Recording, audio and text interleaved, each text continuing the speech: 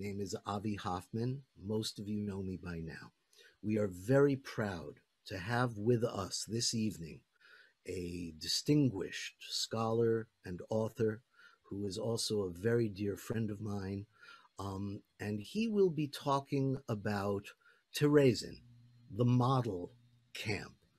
The Terezin concentration camp, for those of you who may not know, was originally a holiday resort reserved for Czech Republic nobility, and it was transformed by the Nazis and their collaborators into the notorious concentration camp during World War II.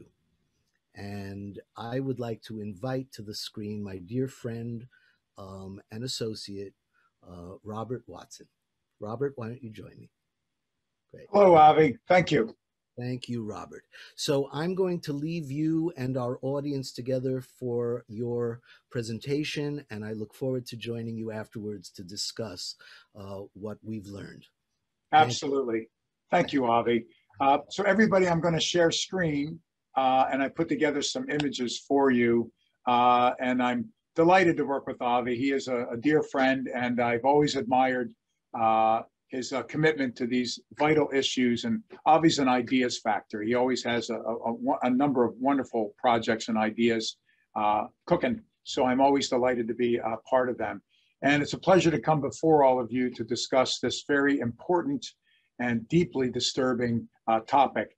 And I wanted to introduce this because of the programs that you have coming up, to just give you some context and background on Terezin, and also the idea of it being a quote unquote model camp as the Nazis saw it and referred to it.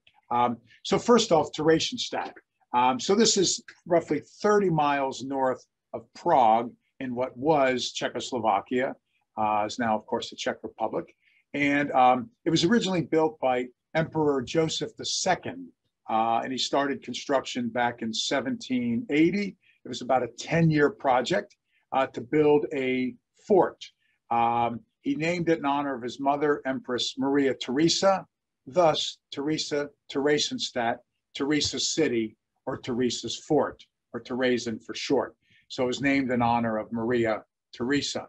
Now, it served in a number of capacities, as you heard Avi say. It was a resort, a getaway for Czech and European nobility. It was also a prison, and of course, most notoriously and infamously, it was a ghetto and then a brutal concentration camp.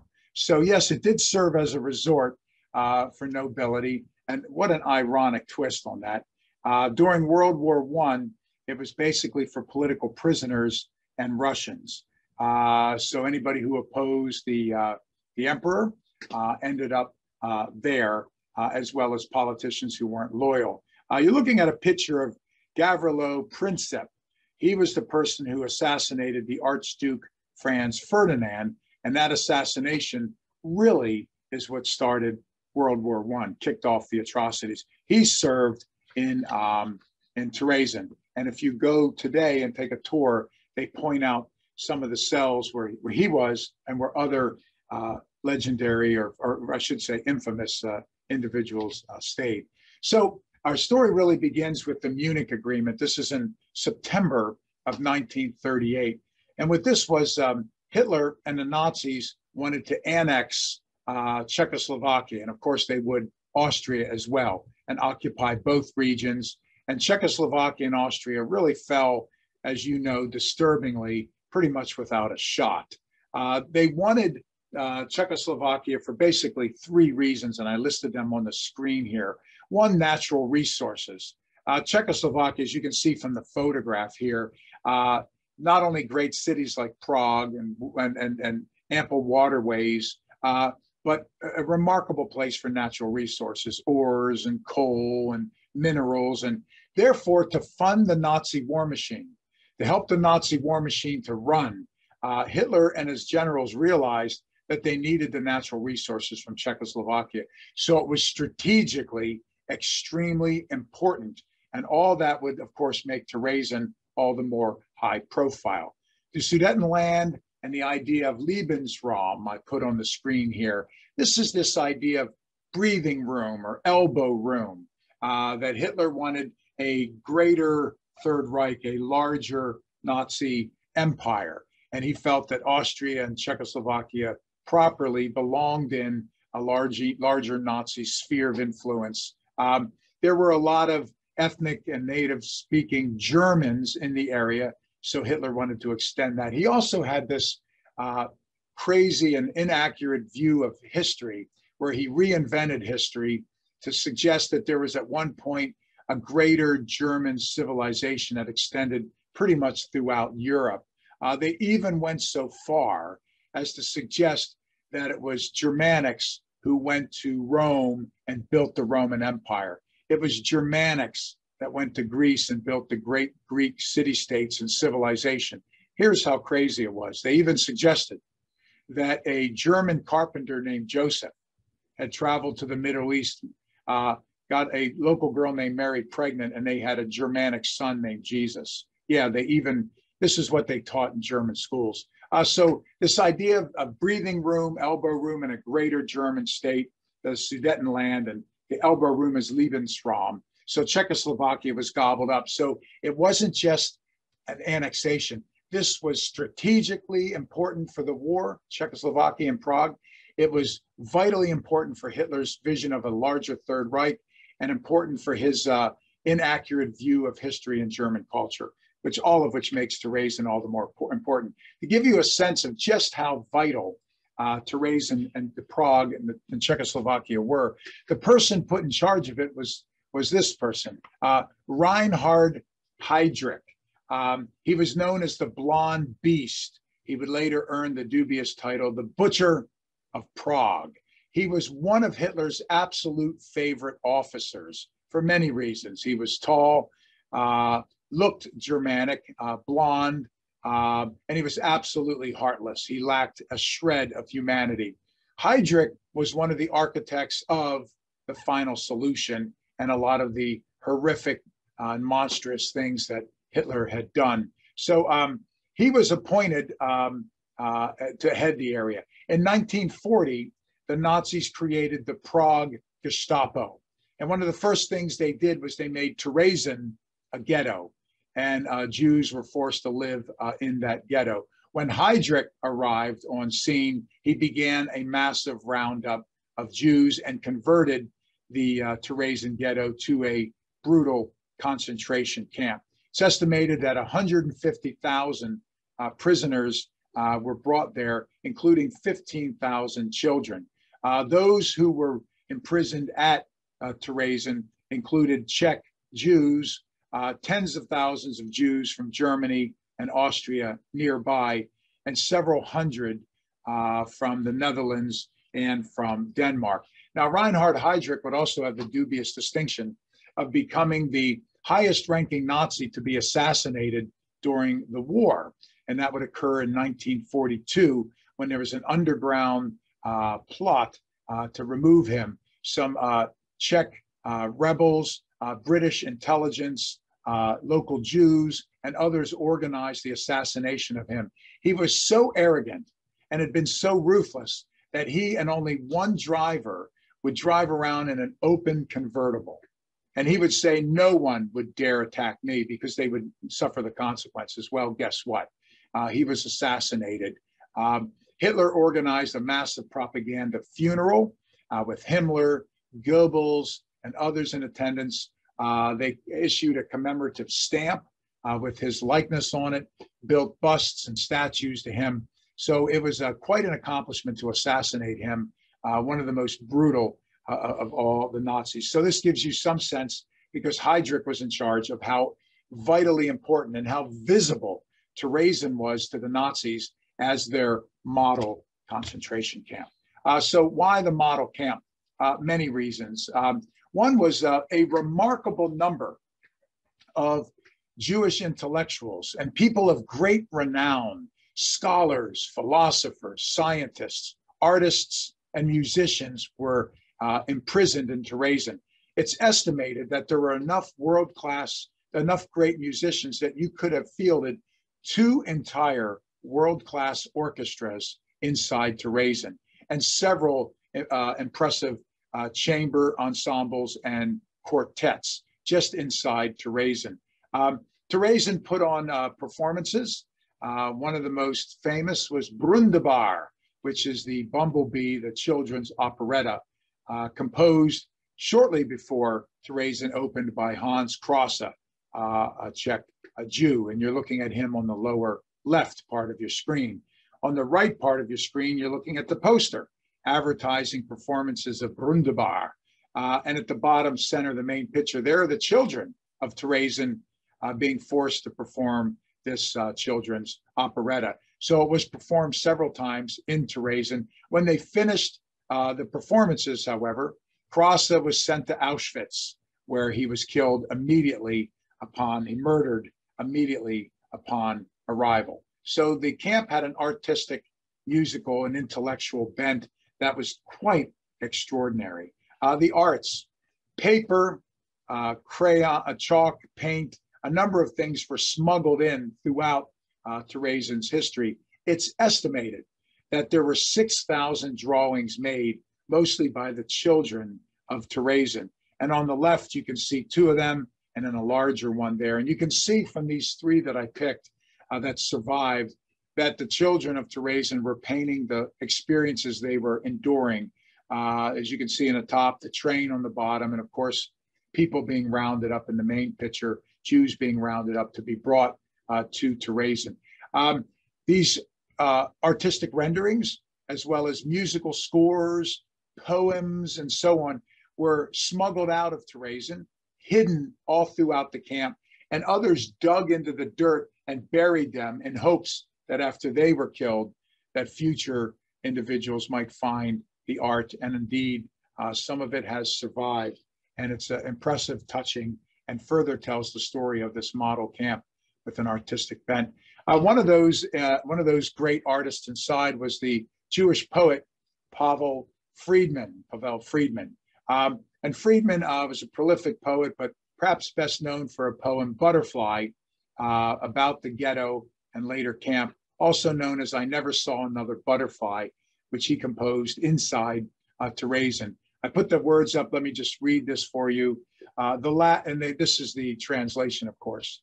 The very last, so richly, brightly, dazzlingly yellow.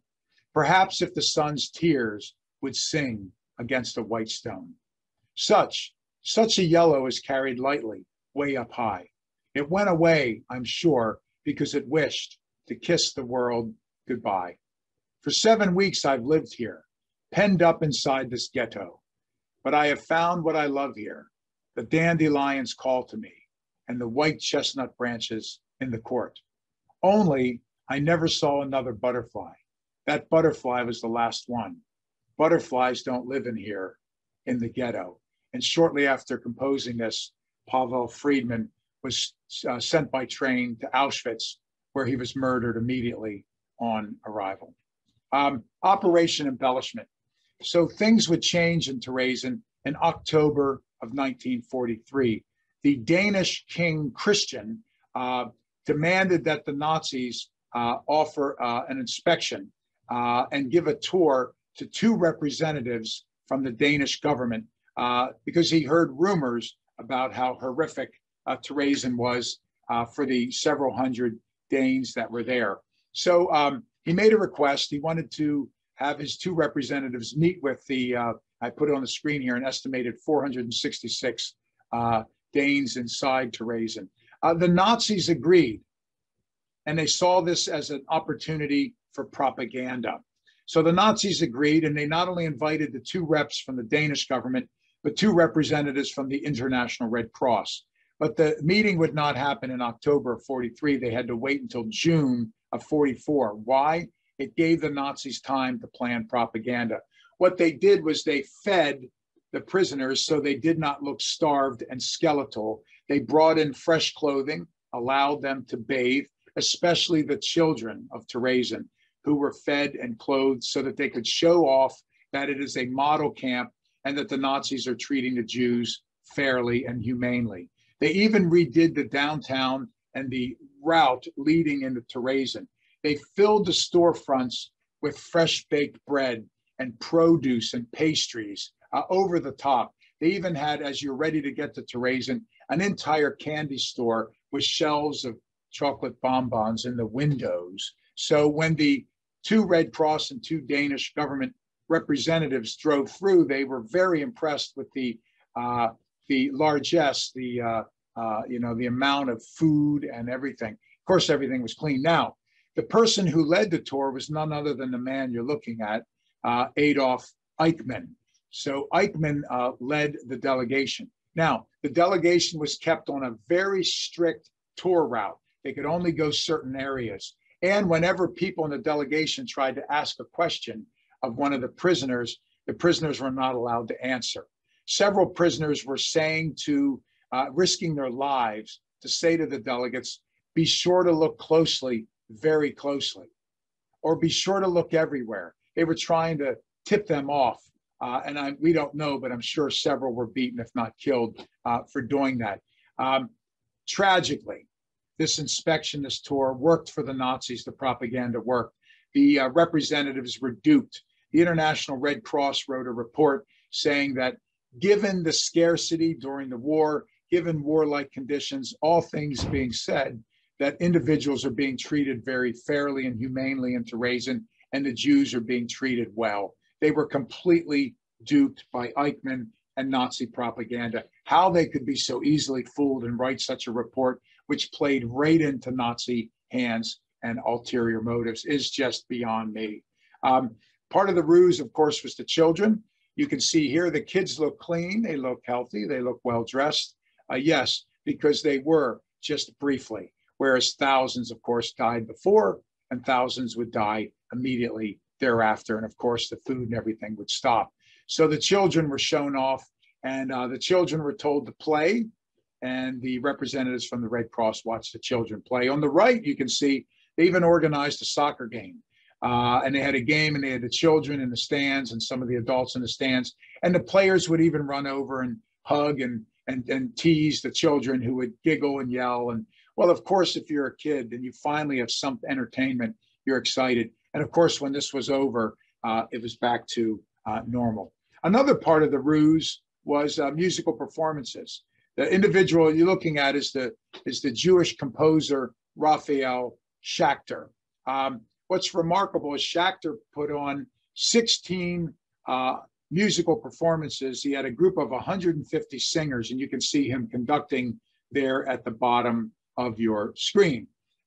He was told to put on Giuseppe Verdi's Requiem, and he did so with 150 singers and one old legless piano accompanying. Now, here's what's remarkable about the composer Schachter. He had only one page of the score.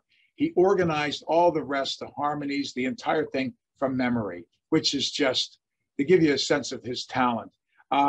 Now, what the Nazis announced, and ironically enough, Requiem would be the performance by those about to die.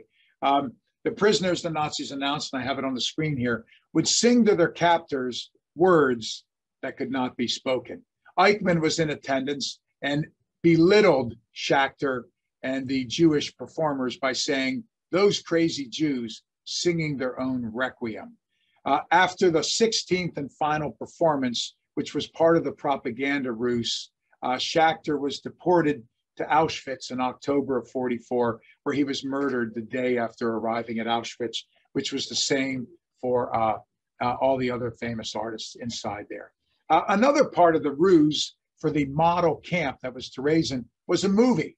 The Jewish filmmaker, Kurt Geron, was told to make a movie. And given limited resources there, you can see him filming it. He was given 11 days to make a movie, and he did. The technical title of the film was Theresienstadt, a documentary film of the Jewish resettlement. Notice how they reframed and branded for propaganda all this. The nickname given by Eichmann and senior Nazis was the Fuhrer gives a village to the Jews. So they made the movie. It was all part of this model camp operation embellishment to make this look good. And shortly after the film was finished, of course, Geron and much of his cast and crew were sent by train to Auschwitz, where he too was murdered the day after arriving in Auschwitz, just like all the other artists and intellectuals in the camp that were sent there. So that was the ruse, what the Nazis called Operation Embellishment, which made this the model camp. Here's a picture of what you see today. Let me just end with the legacy. Terezin, unlike some of the most notorious and unimaginable camps like Auschwitz and Treblinka and Dachau and others, Buchenwald, it is not as well known. It was not a death camp. However, I think that needs to be revisited. How can you say it wasn't a death camp when 33,000 people inside the camp, nearly all of them Jews, died at Terezin from overcrowding, malnourishment, lack of hygiene, diseases, and brutal labor inside the camp. It did have a small crematorium with 4 gas ovens. 88,000 prisoners in Terezin were sent by train to Auschwitz or Treblinka, most to Auschwitz, where they were murdered on arrival. How can you not call it a death camp?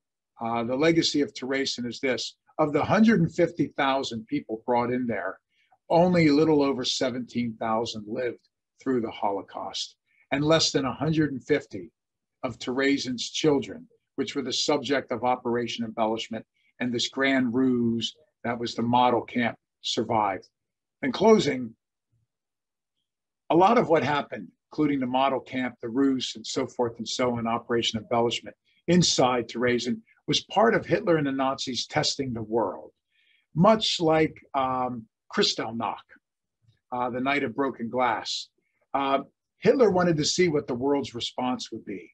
And tragically, it was not what it should have been.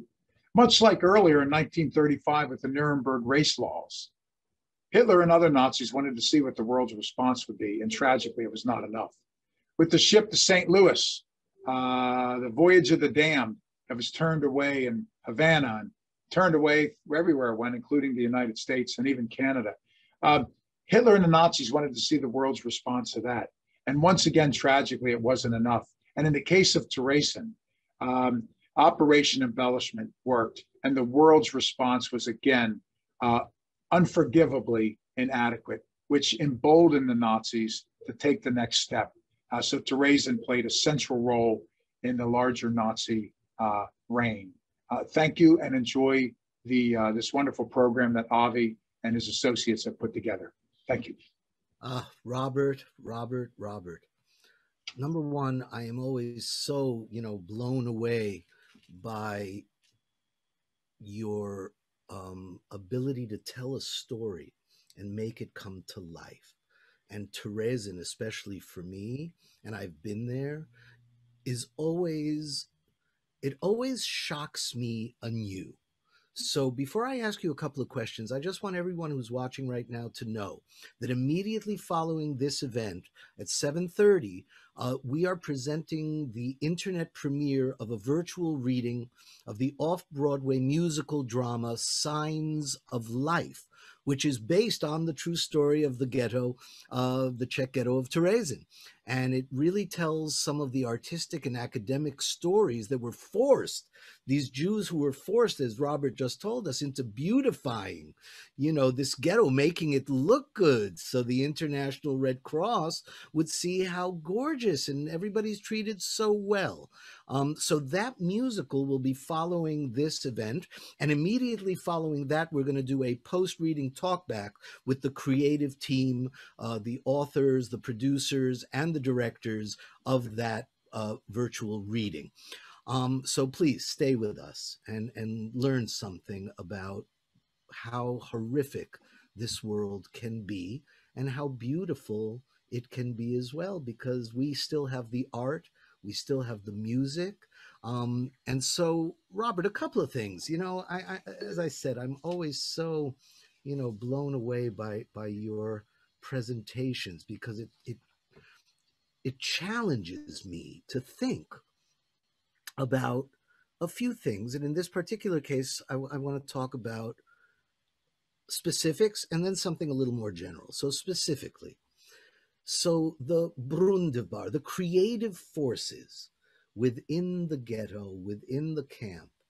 Um, how and this is such a subjective question. How do you think people who are creative could create under those circumstances?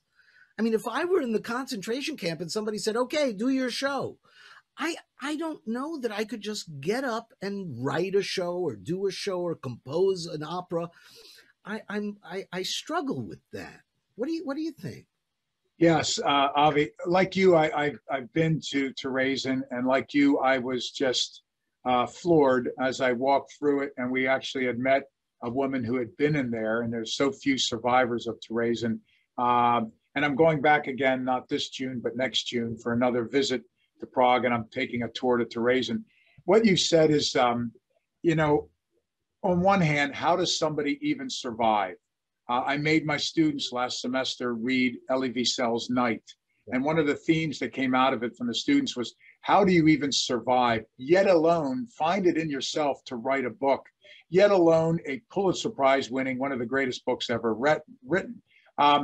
As an artist, it is who you are. This runs through your marrow, Avi. And maybe on one hand, it was a way that they found to a form of resistance. I always saw it as a form of resistance. Amidst horror, hopelessness, and death, we're going to produce beautiful works of poetry, beautiful works of music. We're going to put on operas. And as you saw, find a way of smuggling in art so that the children can tell their stories of being brought in on a train or their family being marched into the ghetto. So in a way, it's a form of resistance.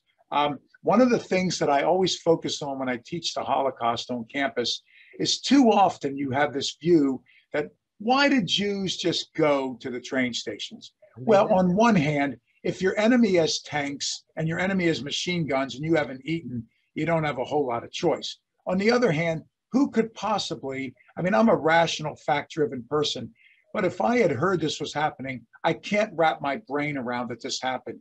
Here we are decades later, and I still can't wrap my brain around it. On the other hand, that's not an accurate statement because there was resistance everywhere. Folks took to the fields, they took to the forests, they lived in the forest. There were uprisings in the ghettos, there was resistance in the camps, there were escapes, there were intelligence was passed out. So a lot of this art, the way I framed it, is on one hand, artists doing what they do to preserve a degree and an ounce of humanity and a degree of hope for those inside. On the other hand, I see all this art as a form of resistance. So I think that's the way to look at it. Let me also add to that because you reminded me as you were speaking. I've done a lot of research into the ghettos, and it turns out that very often these concert performances, these plays that were done or written, included codes by the resistance to their members. So if an actor in the play said, the baker just made 12 loaves of pumpernickel bread, what it really meant is that there were 12 guns hidden behind the baker's shop. Right. And then the right people would go, and it's really a fascinating. And we don't really know a lot about this yet. These are things that are now starting to be discovered. Just so everybody also knows, Brundibar, which you mentioned, has now been revived since the 1990s. There have been productions of Brundibar done in the UK, in the United States, all over the world. Tony Kushner, the famous, Tony Award-winning, the writer for Lincoln and several other things. Just an award-winning script writer and author. He's extraordinary. Yeah. Well, he created a version of Brundibar as well that was produced and has been produced all over the world. So I keep coming back to this because you keep saying it, and I keep agreeing with you. How does such evil? How does a human being go to such an extreme evil? What I still, and this is kind of the general question, because we talk about these things, and you do the lecture, and you go yes, and then they sent him to Auschwitz, and he was killed the next day, and then they showed everybody how great it was. How do I cannot wrap my head around the Yeah. process of how Well, a person becomes so evil. right. So, of a couple things on that. That's the $1 million question. Of course, I don't have an answer for it, and of course, the frustrating irony of this is you, me, we all have spent our lives thinking how this could have happened. Why? How could it have happened? I give a whole lecture where I try to ask the why question, and I don't have an answer, but I come up with some theories and ideas to bounce off people.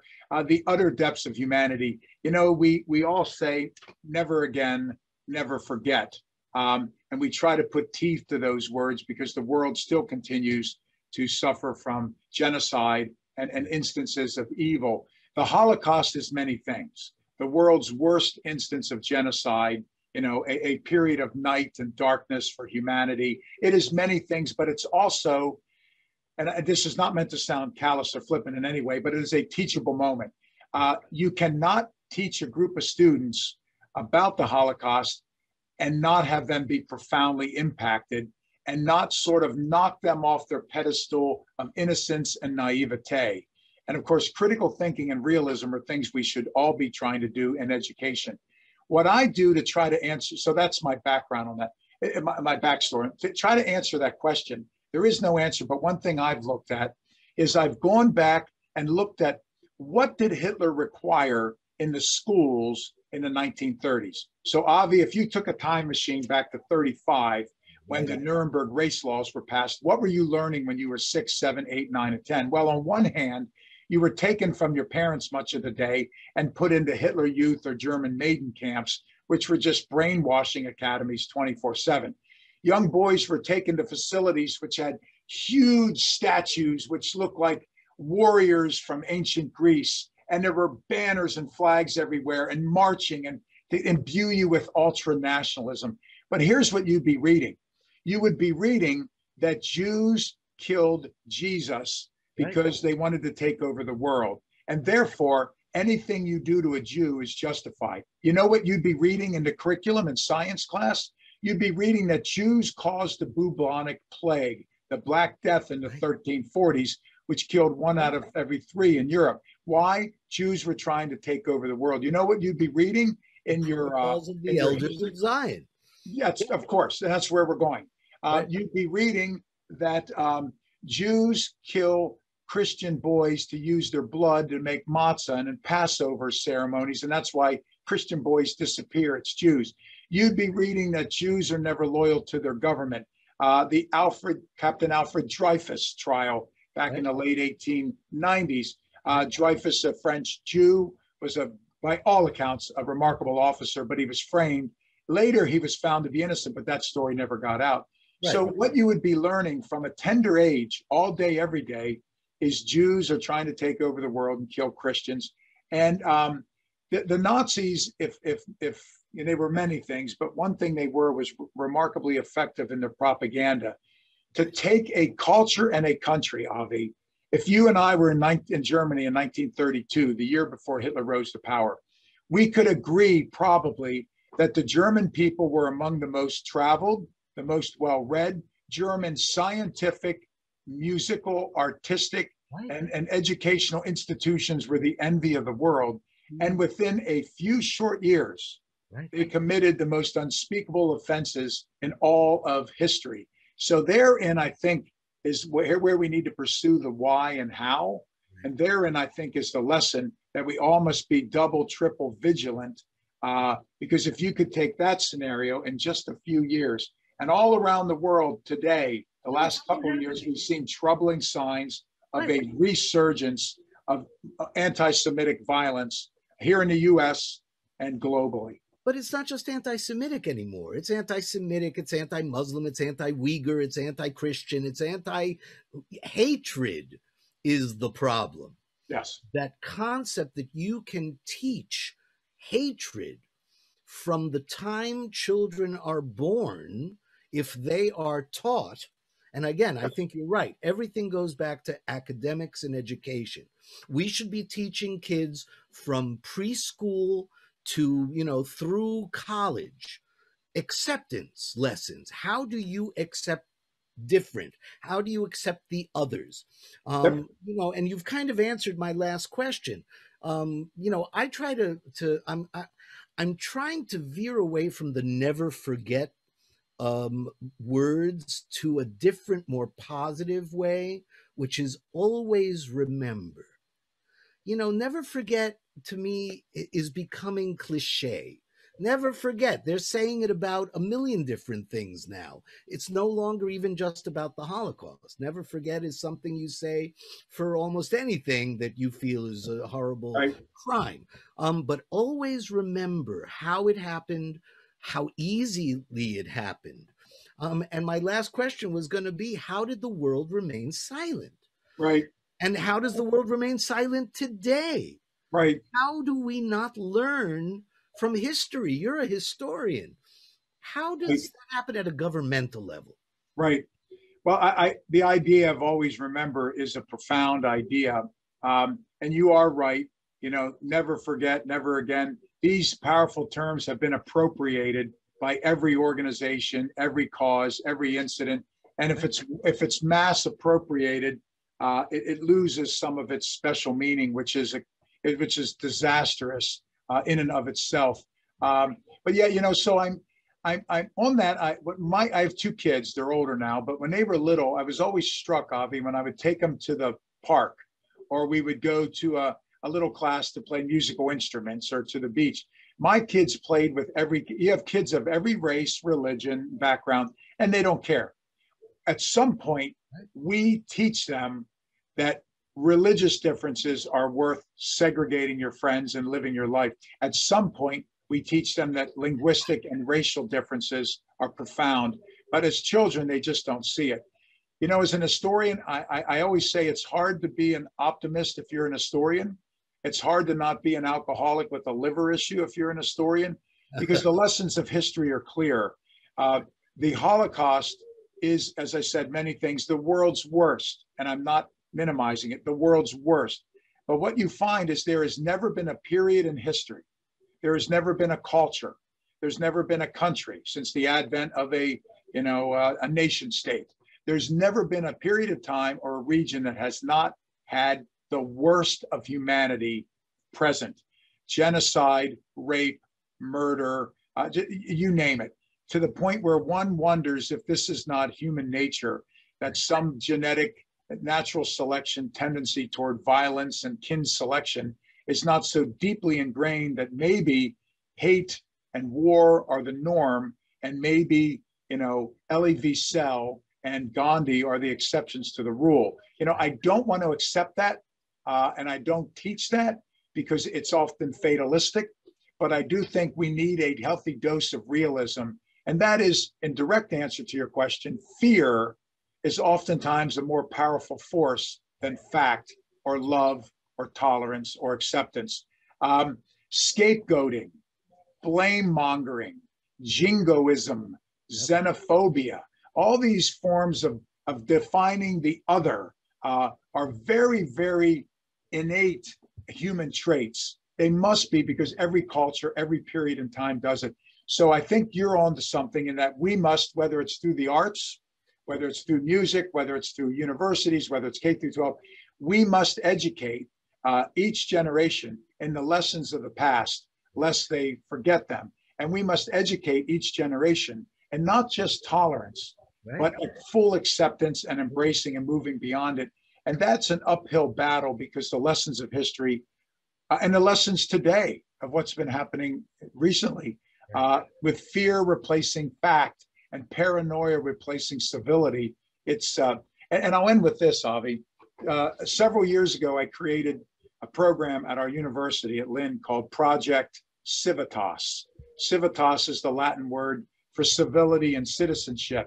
And what's interesting about that is the word for civility and the word for citizenship are one and the same. Boy, we have lost that these days. So what we do on campus is we do little things like training our student government to be the kind of civil role models for the rest of the campus, modeling positive leadership as leaders among the student body, encouraging our students to open the door for others, and it's working.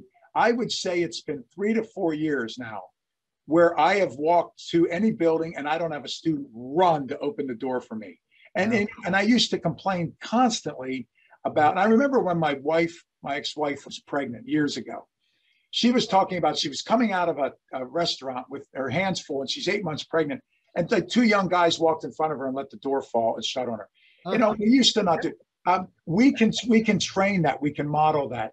We require all of our students to spend 3 weeks every January engaged in community service, working with veterans, cleaning the beach, painting homes with Habitat for Humanity. And guess here's what we do. We give them academic credit and a grade for doing that. Why? Because that way we reiterate the lesson. And I think this is where you were going, and this is our answer for all this, lest we all feel that it's hopeless. Getting an education. Being educated means more than you can read Shakespeare and you can do calculus. It means understanding that you have a responsibility to give back to your community, to house the homeless, shoe the children, feed the hungry. So by incorporating that into our core curriculum, grading it and giving them credit for it, they realize that their civility and community service is as essential as math, English, science, and their history classes. So here on our little campus over the last few years, I've seen a profound difference. So I think it can happen. Now, how do we bottle this and put it on a macro level? That's where you come in, Avi, because you reach big audiences with your artistic and your musical and theatrical performances. You know, I think it's happening. I'm the optimist always. I think there is a global evolution that is happening now all over the world. People are starting to realize on a personal level that they cannot continue with hatred. They have to continue with acceptance and love. Ladies and gentlemen, we are so privileged to have with us this scholar, author, and professor of Lynn University's history department, Robert Watson, my friend, my associate. Thank you so much for this incredibly enlightening lecture. Please stay with us. It's 7:30. We have Signs of Life, the musical drama of virtual reading. When survival depends on hiding the truth, how does the truth survive? That's the question that musical will ask. And following that, a post-reading talkback with the creative forces behind Signs of Life. Robert, thank you again so much. I look forward to speaking with you soon about this and many other wonderful projects that we can do together. It's always a pleasure to collaborate with you, Avi, and keep up the great work. Thank you. Great. Thank you so much. See you very soon, everybody. Thank you.